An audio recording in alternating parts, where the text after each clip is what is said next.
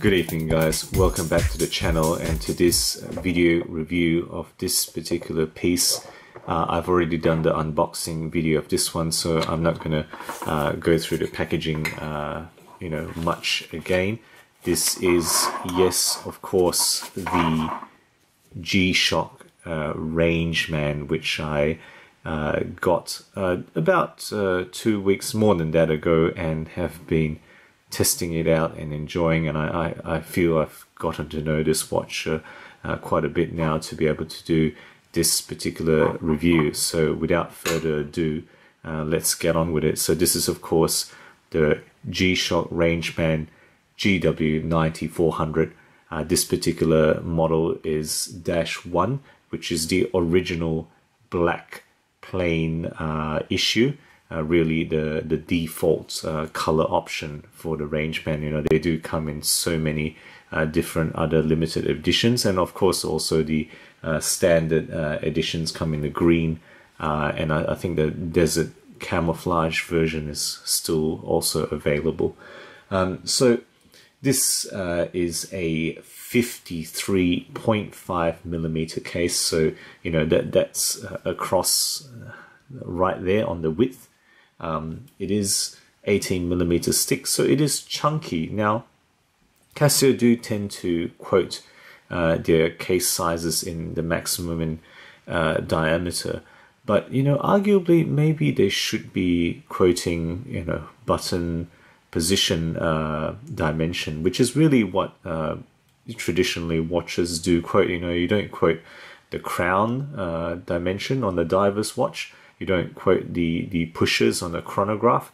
So, you know, maybe a more accurate feel of the watch would be, you know, that dimension there, you know, from button to button, where the case size is. And that, as I've measured it, is around 46mm. So, you know, to give you a feel of really how big, or really not big, this particular size of G-Shock is. It's not 53mm diameter circle by any means all the way around. It is smaller than that, obviously, as you can see on the construction here.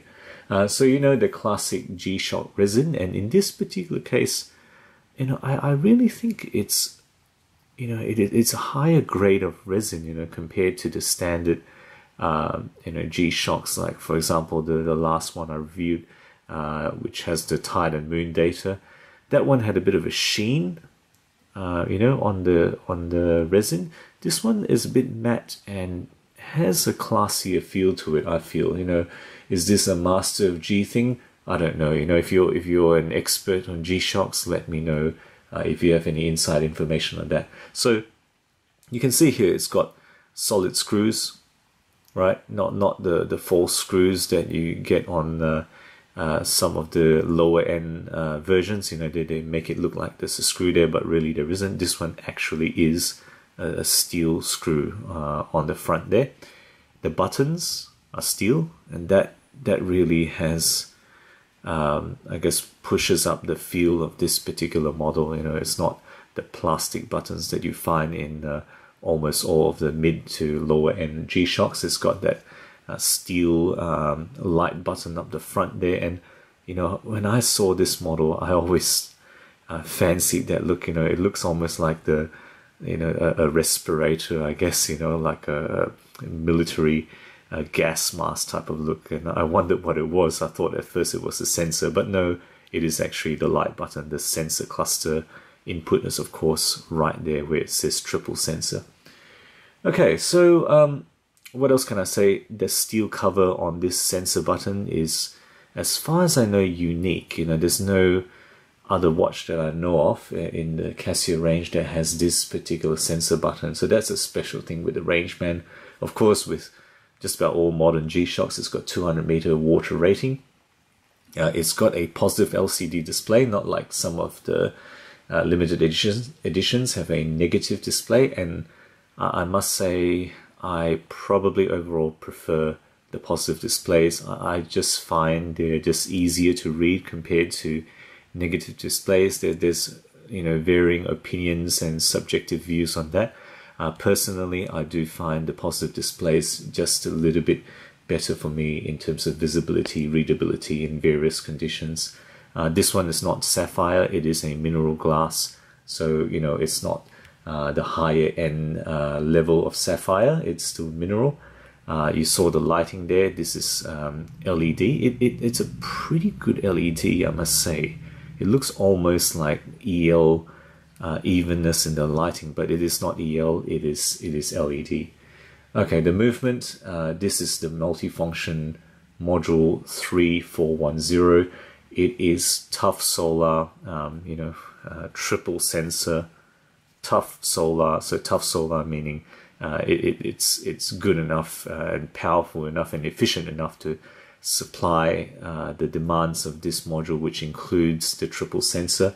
The triple sensor, of course, is air pressure to gives you altimeter and barometer rating, a compass to give you direction, and temperature sensor, which gives you, of course, a Celsius or Fahrenheit readout, depending on how you want to set it. This is radio controlled, so you can see under the Casio, it's got multi-band 6, so it does have atomic time sync with terrestrial antennas. It doesn't have the satellite wave scepter function. That really is a very high end of G-Shocks. This one is terrestrial antenna synchronization. Now, let's go through the functions. This, of course, is the basic timekeeping mode that you see here. PS for power save, P for PM, you know, AM, PM. I've set it at AM, PM rather than 24-hour display. You know, day and date there. Sensor buttons. So let's go through the sensors.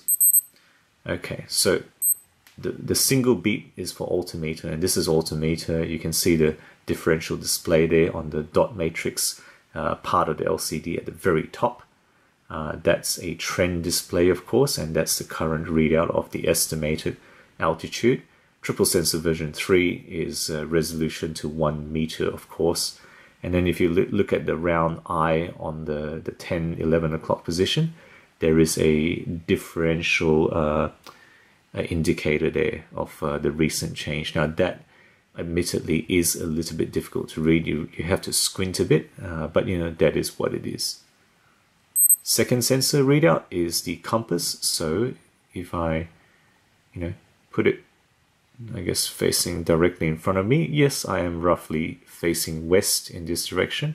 And in that little eye, you can see where it's noted the north heading is at present. So, you know, that's really how the compass functions. As you rotate, right, the 12 o'clock position indicates that particular heading readout that you see there.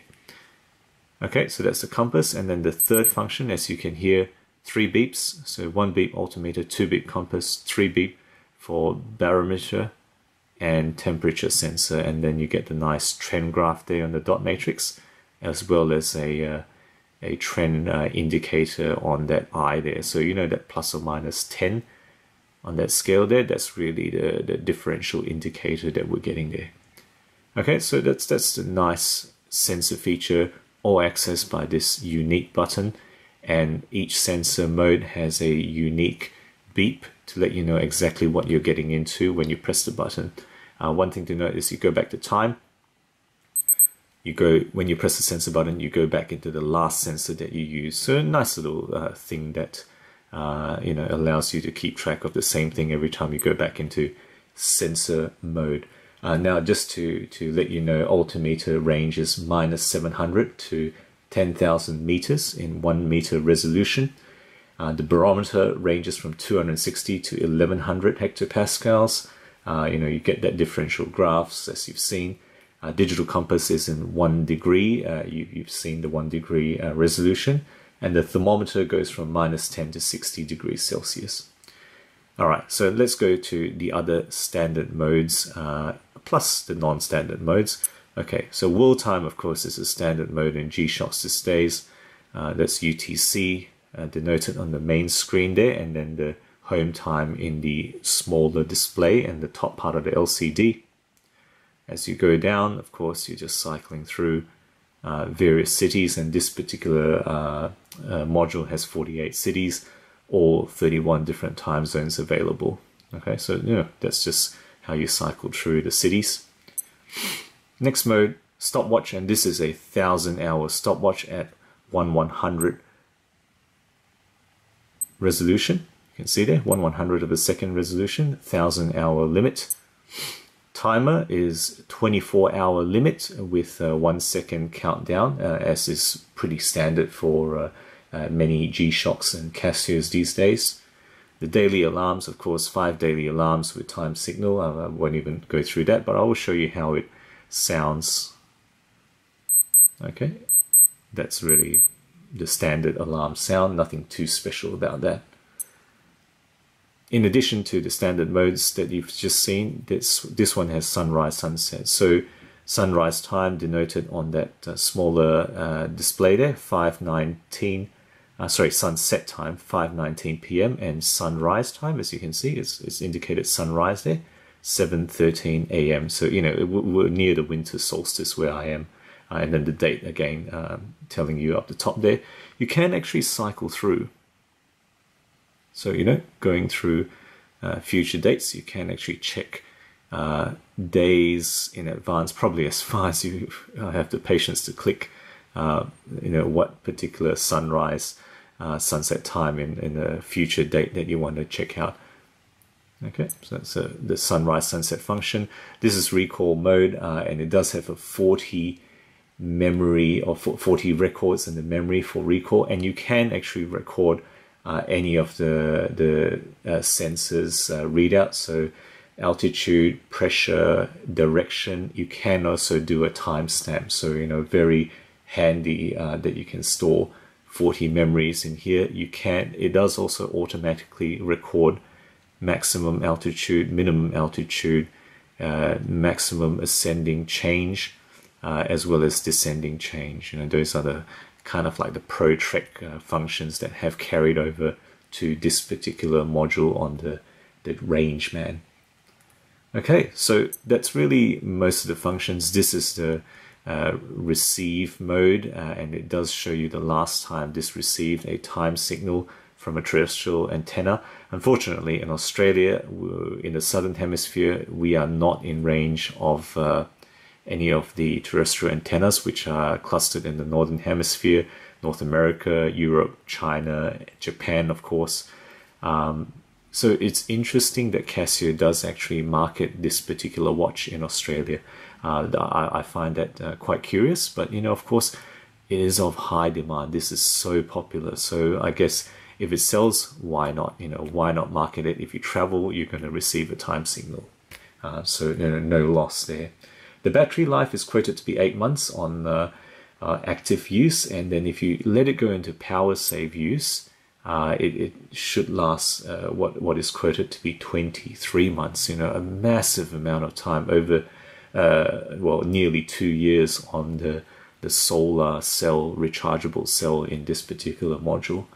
The strap, it is fairly standard resin, but it's got that that double teeth, which really I quite like. There was then that Gravity Master that I reviewed earlier, and so this wasn't too much of a surprise to me, but I do find I enjoy that. And it's got a metal keeper with G-Shock on it. Check out the case back. I really like this. That Wildcat Rangeman shock resist. Various other details around the side there. 200 bar water resistant or 20 bar water resistant, the module number, etc. I like that different case back. So let's just try it on. Okay, so here we go. That's the wrist shot there. I've done this before, but just to show you again, I find this very comfortable. It just sits so nicely. It is so light, and of course it's a it's resin. It's a resin strap, so there's no steel band to weigh it down. I really have enjoyed how this just works. Okay, so what I like about it? Well, what can you say? It is a Rangeman. Look at the iconic, sporty shapes of that design of the resin case. It's mud and dust resistant. It's a tough watch with the mud and dust resistance. Let me just state, I think Casio International took that off in the description. The G-Shock international website took it off as well. I think that might be to support the marketing of their Mudmaster, because this definitely was listed as mud and dust resistant. If it's marketing related, well, shame on you, Casio. You should have left that on, I think. So it's got unique features. It's got that metal cover sensor button. It's got a one-touch stopwatch, which I haven't even mentioned yet. You can in time mode, you touch that button straight into stopwatch, and it's timing. Go back into time mode, and that eye now displays differently. It's got that kind of flower pattern, sun pattern, showing you that the stopwatch is still working. Go back into stopwatch, stop it and restart it, and then it's back into the usual time mode. Okay, so one-touch stopwatch is that's going to be so useful for many people without having to click through into the mode to start that. Just touch that and it's timing straight away. It's got a triple sensor, it's tough solar, it's got atomic time, multi-band 6 sync.